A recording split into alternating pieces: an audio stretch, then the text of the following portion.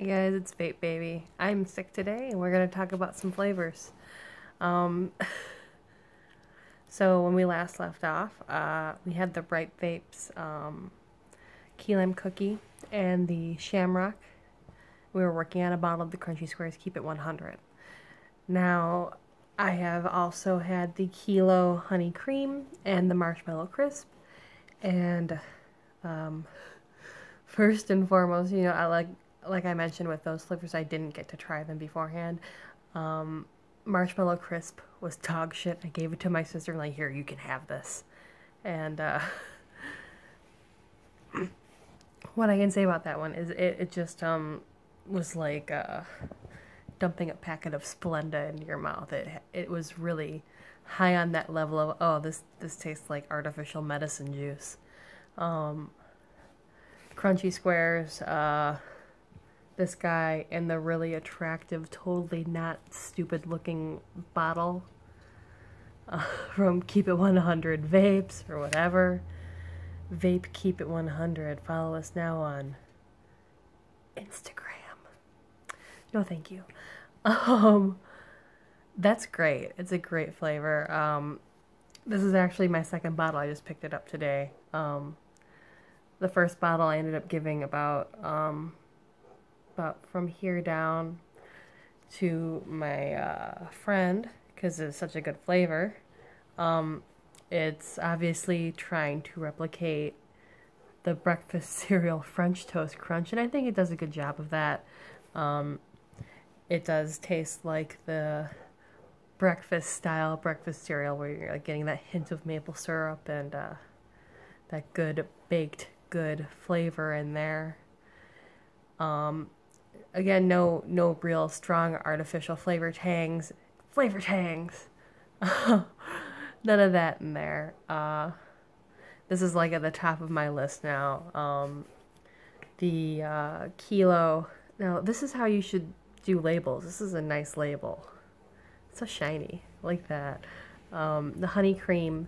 It smells like honey. This is like empty now too. It smells like honey, but it doesn't really taste like honey to me. That might be it's just not an easy flavor to replicate. But yummy. It's kind of very lightly sweet and fruity, not like a citrus fruit, but that like the sweetness you would have from an apple away from the apple flavor. Just very lightly sweet. And there is some, nuttiness to it. It's a very subtle flavor and very smooth to the throat. It's not, there definitely no artificial packet of Splenda down the throat feel there, but definitely not honey either, and I was kind of hoping to taste some honey there. If it is, it's so subtle that it doesn't really matter. But that being said, if you remember what I said about the shamrock flavor from the Wisconsin Dairy Company, which is actually manufactured by Lifted Liquids, kind of a nothing inoffensive flavor. This is also that inoffensive thing where you can, pop it in your tank and it's just, you're not gonna get sick of it right away because it's so strong or has a weird aftertaste, and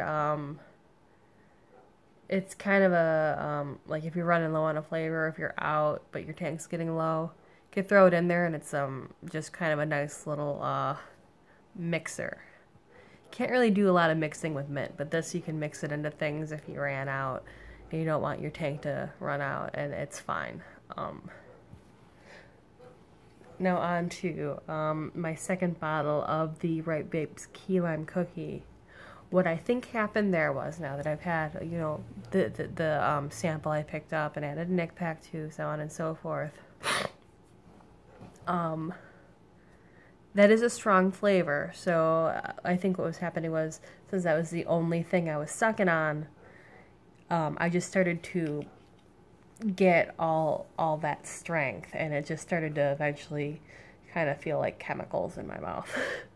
The new bottle I've been kind of taking it easy with. It is a good flavor. It's just when you're vaping it so much, you get used to the good stuff and the bad stuff starts to really shine through.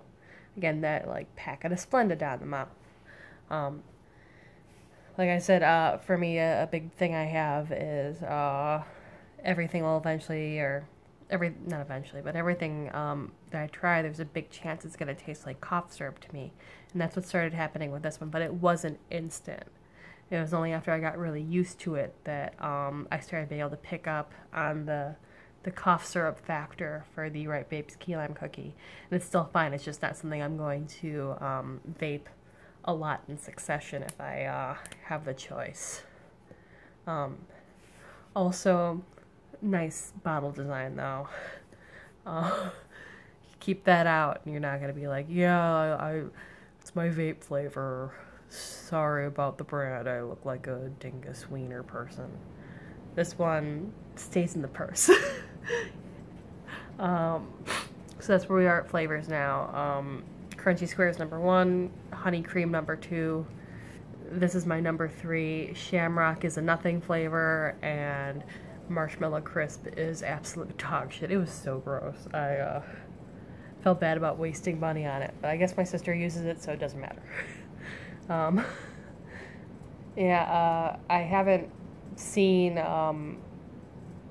any new flavors that I am curious about yet, but I'm always on the lookout, so I have nothing in the works now, but you're probably going to hear about something in a couple weeks as far as flavors go.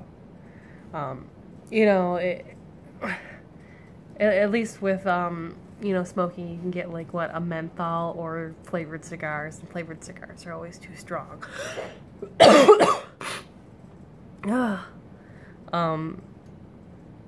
Because I believe, like, in the Obama administration, they made actual flavored cigarettes illegal. And I was a big flavored cigarette buyer, and that's what I really like about this, is you just always have the option of something new. I just haven't seen anything new that I'm into yet. You keep your eye out when you go to the shop. You're like, yeah, I'll try that. So when I do, you'll hear about it. Y'all have a good one, and that was today's little flavor update.